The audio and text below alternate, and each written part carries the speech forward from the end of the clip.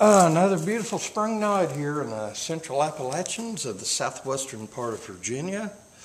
I'm Mark, you're watching the Garage Guy 879 channel. Here it is, early April 2023. My buddy Joe recently traded for a revolver that I found some interest in, and it has some similarities with my Taurus Model 82. This right here is the Arms Core or Rock Island Armory M200 chambered M38 Special. 6-round capacity. It has some Colt features on it. You might say it's kind of a Colt clone. Anyhow, you can see we're empty right here. And I don't like dry firing these, but we're safe. Point name, safe direction. Good to go. Anyhow, yeah, I've seen some videos on here recently about this, and you know, it seems to do all right. There's some people had some problems with cylinder timing, but some of them sent it back to Rock Island. They'd send them back, they're fixed, no problems. And then some of them had to send them back more than once, and they ended up sending them back a totally different new revolver. Okay, but this right here, Joe traded for it, and he's put 2 cylinders full of 38 Special plus P through it. Now the manual says it is not plus P rated, but some other people that's made videos about this model revolver have called Rock Island, and they said they don't recommend a steady diet of plus P ammo through it. If you use it to carry, that'd be fine, but as far as getting out and just shooting in general, just use regular 38 Special loads. I get that. Anyhow, what do you say we take it here on the bench under the bright light? We'll take a look at it. Let's make it happen.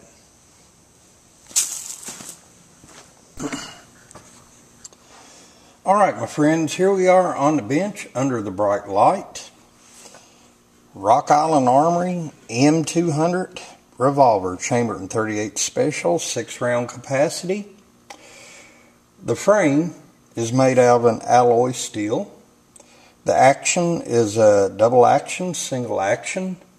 We'll get to that here in a little bit. You do have a 4-inch barrel. The finish is like a parkerized matte black, very close and similar to my Taurus 82. The sights on here, some people call them combat sights. You have the notched rear sight right here. And you do have a very long bladed front sight right there. Okay, we've got to look at that. The safety on here, you do have a transfer bar here in the back, of course right there. Most of these modern revolvers do have that feature. The weight on this, it is lighter than my Model 82 and much lighter than my Smith & Wesson Model 64-8. Comes in at 28 ounces. Now when you rotate the cylinder, get ready to shoot, it rotates to the right. Okay, to the right. The cylinder release is a Colt style right here, as you can see. You pull back on it, and it comes right out like that. Alright. Here's one thing also. Barrel crown on here. Try and get a close-up of that. That barrel is maybe semi-crowned or not crowned at all. I prefer a revolver with the crown on it. Now the M206 Rock Island revolver, the snubby version, the end of the barrel on it is crowned. This right here, you have there's a lip right here. It's really not crowned.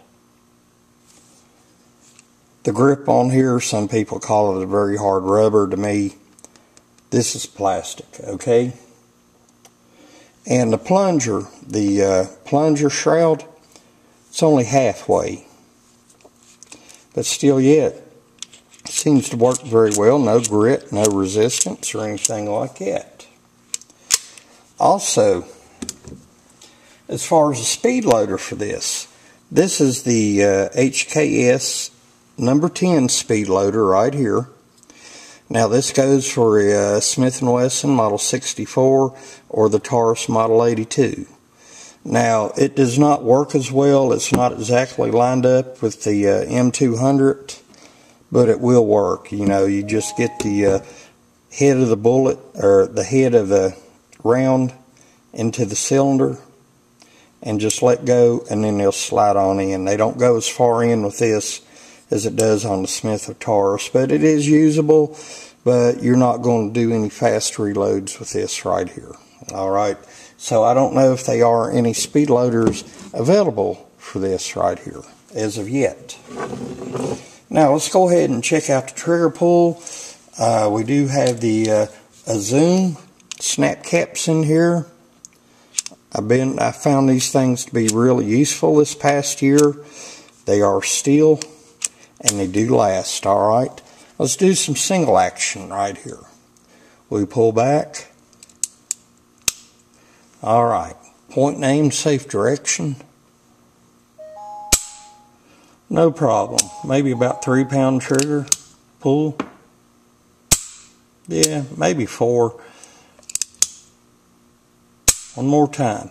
Now, here's something I found to be a really pleasant surprise on such a budget revolver. Alright, the double action pull, which wasn't bad at all. On my Rugers and Tauruses, I've always said, hey, you got that click and you can hold it all day long for better target acquisition. This one here ain't half bad. 1 click, 2 clicks. Hey, you can hold that. And then pull back. That's something you got to train for, something you just got to get used to. Sometimes it's only 1 click, 2. Those 2 clicks are very close together. But it is very doable. I like this. You know, Joe, you might have picked something up good here, buddy. What do you say we take it down to a little shooting area and put a few rounds through this? Of course, like I said earlier, it is not rated for plus P. Joe has shot plus P through it. It was accurate. He hit what he was aiming at. But I'll be using standard 130 grain 38 special rounds. Let's make this happen. Here we are at my little shooting area. Got the Island M200 38 special revolver here. I'm going to shoot 2 cylinders of 130 grain Remington 38 special rounds, and well, let's see what she does. Alright,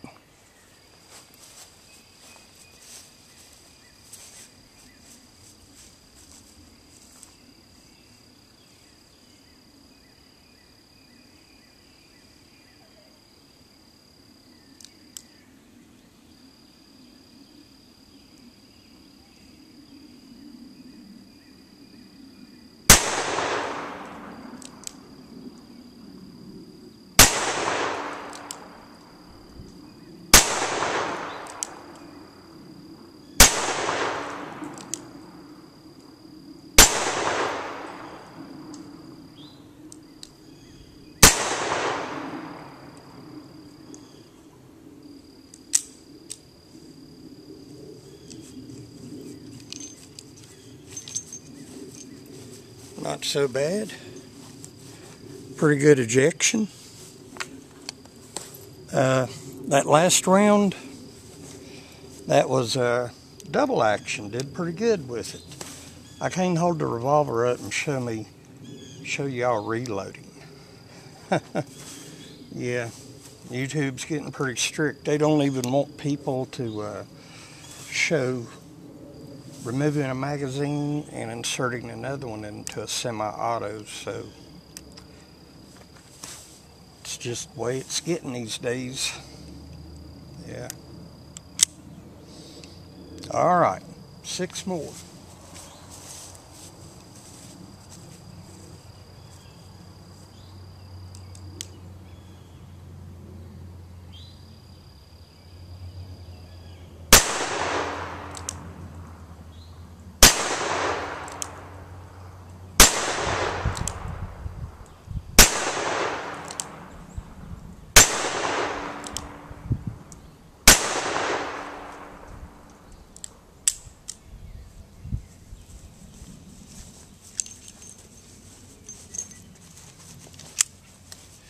12 shots, 12 hits.